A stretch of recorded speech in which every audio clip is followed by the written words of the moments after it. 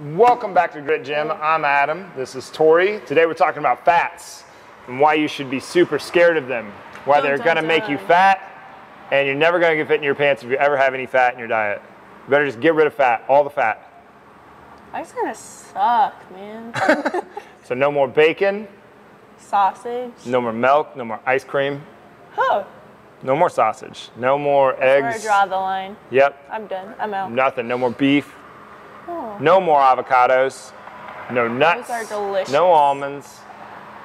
There's like fat in pretty much everything. Like you can't get away from it. What? Yeah.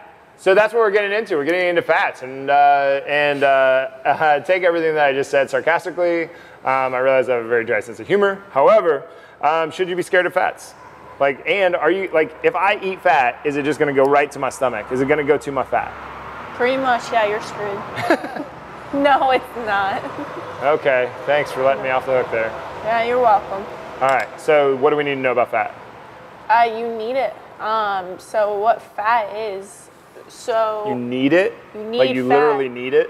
Like to survive or to thrive or because it tastes good? Why do I need it? Well, option D, all of the above. Oh, okay. So fat. So what happens when you have like a bodybuilder, when their body fat is extremely low? So like for males, like below like 5%. I think for females, below like 15 or 10% or something like that, whereas don't quote the numbers. Low. I don't know. Very low. Very low. What happens is your body doesn't have enough energy, and so it's just like, well, shoot, like what am I gonna do now? So it's actually gonna start shutting down systems that aren't necessary. So the first one is most likely gonna shut down is your reproductive one, because we don't reproduce like that. So it's going to shut that down. It's not necessary to the survival of the individual. Correct. Yes. Yeah, that's a better way to put it. In the momentary sort of lifespan, yes. If you have to survive till next month, you can do so without your reproductive function at that time. And when that happens, then it's going to not produce your sex hormones and stuff like that, and your hormones are just going to go out of whack. So, yes, you need fat. Yeah, I wasn't even thinking from the endocrine system function. As far as like for instance, with the egg yolk and beef and the cholesterol, you have to have cholesterol to make testosterone. Yeah. Like, there's a reason necessary that we need it. Yeah, especially in today's world where males' testosterone rates are plummeting. We have about half the testosterone that our grandparents did, and girls' testosterone rates are going up. They're skyrocketing. So it's causing a lot of problems for both of the genders, sexes, I don't know, whatever the political correct term is. But anyway, okay, so we need it. And is there such thing as a non-essential fat? So we went over essential and non-essential in the last video. So essential would mean that if we don't get in our diet, we can't make it. So we have to get it from our diet. Non-essential would mean we can produce it on our own. No, I'm trying to think. We generally can't produce. Even if so, I think you're splitting hairs. Like, it is almost a silly question for me to ask. So dang it, Adam. I know, but it is an essential macronutrient. You cannot produce your own fat.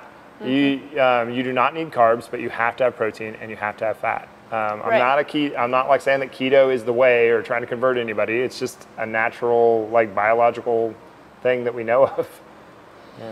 Yeah, and like your body has plenty of storage of fat, but like true, there is a difference between dietary fat and storage. So like the fat that you have when you feel underneath your skin and you're like, ooh, like you reach down and you feel a little bit of fat, versus the fat that's floating around in your blood from the food that you ate a few hours ago. Yeah. There's stuff to say, like fat is very caloric dense, so you can get too much of it. Right. But if you get too little of it, then that's bad too. So it's kind of like on a spectrum, but that's pretty much everything. Yeah. It's on a spectrum for everything. If all you did was eat I don't know. You can't just sit around and drink olive oil all day and think you're healthy. Just eat a stick of butter. That'll be fine. Sticks of butter. Sticks of butter. Even if it's grass fed, you'll be fine. Even if it's grass fed. Oh my God. Okay, so we have storage of fat, and then we have dietary fat, and they're two different things. And when you eat, eventually it gets filtered through your metabolic processes, goes through your veins, goes into your muscles, does all this stuff, and then you get energy from that fat. Now your body can take the fat that's in the blood and turn that into energy, or eventually, if you're in enough of a caloric deficit and your body isn't under tons and tons of stress and you've worked out in the accurate ways, you'll start to go into the fat that's around your midsection, and that will allow you to get rid of it. But I think what we're really trying to get across in the video here is to not be scared of fats, because there are tons and tons of positives to fats, as long as you're not taking the negatives with them. So let's talk a little bit about animal fat versus plant fat. So, and we can also get into unsaturated and saturated here, obviously. Alrighty, yeah. Well, what I learned mostly is just they didn't get too much into the animal versus plant. They talked more about like the saturated, unsaturated, and trans fat. Yeah. But animal fat, it's still good for you. Like, you don't have to like get that fat be like off the steak, be like, ew, gross. Yeah, if you're cutting the fat off of your steak, you're missing out on an extreme bit of like pleasure and satisfying, which is a big deal in the nutrition game. But also, you're missing out on the nutritional benefit of that fat. It's probably not the terrible thing that it's been made out to be, especially if it's grass-fed beef. I joked about it a little while ago, but if it's grass-fed beef, it's much higher in conjugated linoleic acid. Which is good for you. And this is kind of funny talking with Tori about this, because there's a little over a decade between the two of us in terms of education and experience. Late 80s, the anti-sugar thing kicks in. Early 90s, the low-fat thing kicks in. Everybody thinks that cholesterol is going to kill you, clog up your arteries, and you're all going to die, right?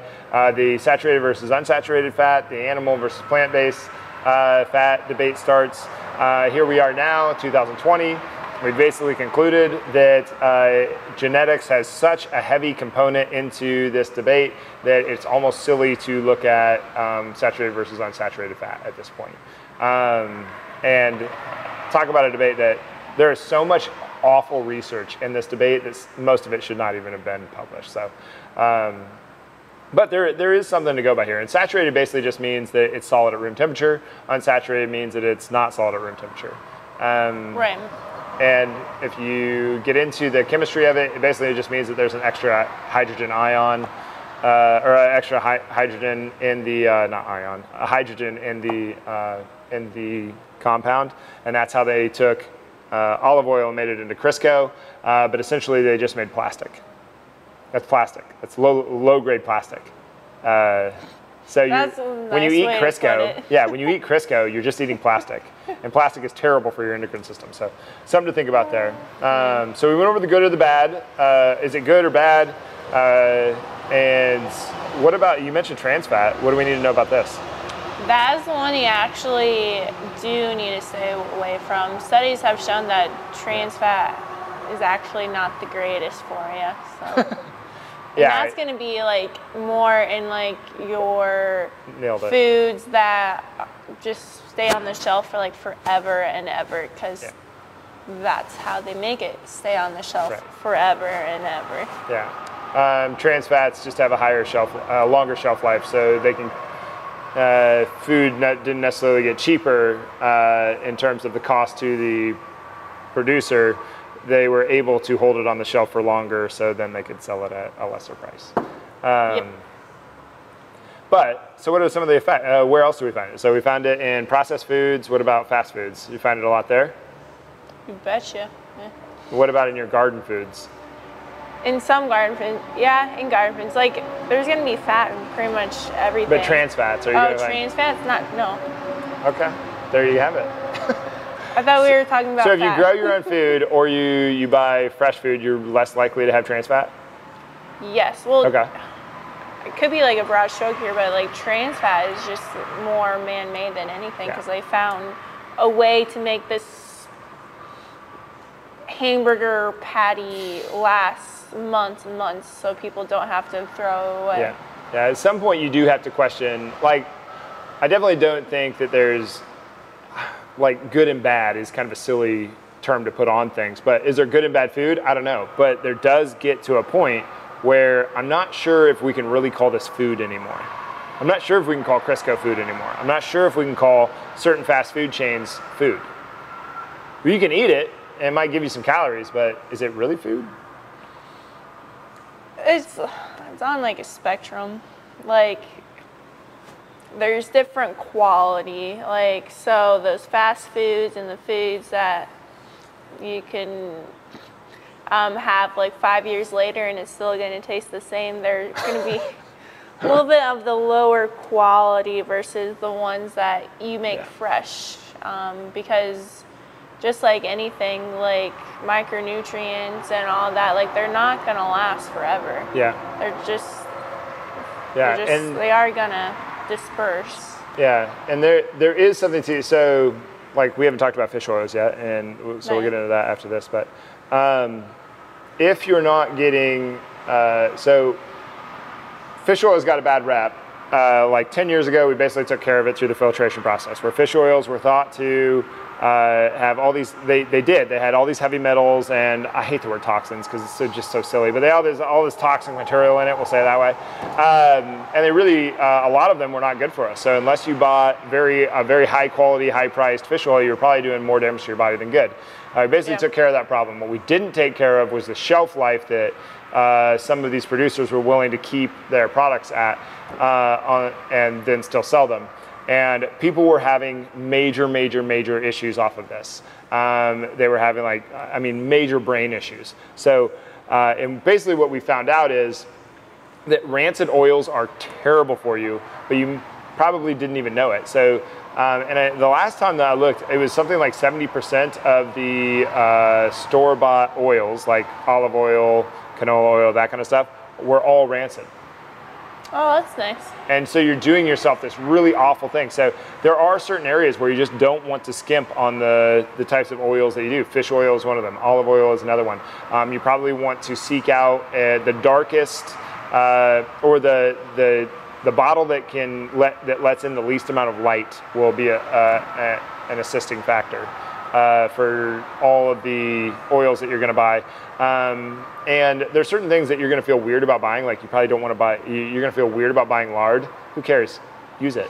It's going to be absolutely fine. Beef lard or pork lard, it's going to be absolutely fine for you. So if you're using it in moderation the way that you should, but not just doing scoops and scoops. Right, but it's going to be better than Crisco type stuff because you're essentially eating plastic. Anyway, why would we have, that was supposed to lead into fish oil, but it didn't do a very good job, did it? But why would we take fish oils? Well, because fish oils, they are full of, it's called omega-3s. So with Omega, man. So in our diet naturally, with the fats that we do eat, like olive oil and stuff like that, they are full of omega-6s. So those are more, if you think of it, inflammatory, versus the omega-3s, they are anti-inflammatory. You're really getting into the chemistry of it now, huh? Like the hydrogen ions? I could have left that out. Oh, bummer. Oh, well. Whatever. It's not even anyway. So, well, if you think about it, like, inflammation necessarily isn't bad, but like if you have too much of it, then yeah, it kind of depends. Devils are in the details, right? Right. Yeah. That's like with everything. It depends. Should I eat this? It depends. Can I eat pizza? Yeah. It depends. But when are we eating the pizza?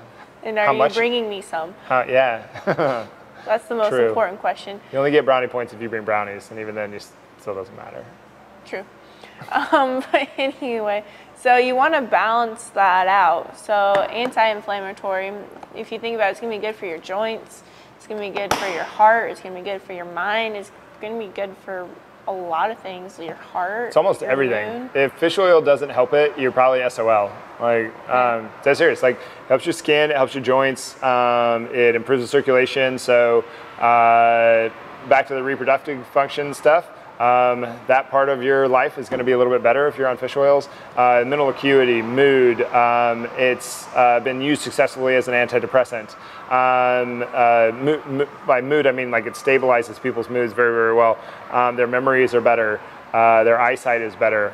Their skin, actually, it's an anti-ager. It decreases deaths of all causes, or decreases risk of death of all causes. It is a huge. They make fun of me because I'm like fish oil's like biggest fan, but at the same time, like read the research. The research is even studies that tried to disprove that fish oil, or to try to prove that fish oil doesn't work, ended up proving. Giving it more credence. It is an amazing supplement that people are not taking advantage of, in my opinion, which can amount to whatever you want. And just wait, there's more. It also helps with fat loss too. It does help with fat loss. How does it help with fat loss? Just down at the cellular level. I haven't explained this in a while, so it might not be the best. So with it, it helps, I believe, like when, so things enter and exit through your cell, like that's how they exchange everything. So if your cell is better able to let things in and out, that's what fish oil does. It helps it with things let in and out, then it's gonna be more efficient, so it can work harder and it can work better. Yeah, it improves the efficiency of your metabolic processes. I didn't know what detail you were going to go into. Yeah, that. And some people, like a lot of times, they'll say, well, I eat fish every day. It's like, okay, well, are you eating catfish or salmon? They're like, salmon. I'm like, okay, is it wild caught or raised on a farm? And they're like, I have no idea. And it's like, well, you're in Iowa, so the chances of it being wild caught and fresh and are pretty low. And even if you did eat it every day, that's a big step up. But it's just so inexpensive to buy a bottle. I mean, it's like 10 cents a day, and there's a massive preventative measure to your health that's going to improve your immune system, and I mean everything else. It's just like, just buy the stupid stuff and take a teaspoon a day. But also, if you are, the thing with wild caught salmon is the salmon are eating the fish out in the ocean, and the fish that they eat are eating the blue-green algae that grows in the ocean, and they make it into a fatty acid that then the salmon converts into a fatty acid that we can more readily use. So plants basically make an alpha lipoic acid, which is very good for us, but it doesn't get converted very well to EPA or DHA. EPA or DHA, humans convert very well into a fat that we can readily use in our bodies. So that's like the beginning and end of it from a nature standpoint. So just take your, you can make this really, just take your teaspoon a day. Just do it. Just do it, yeah. And this is something we were actually talking in the meeting today, is just habit stacking.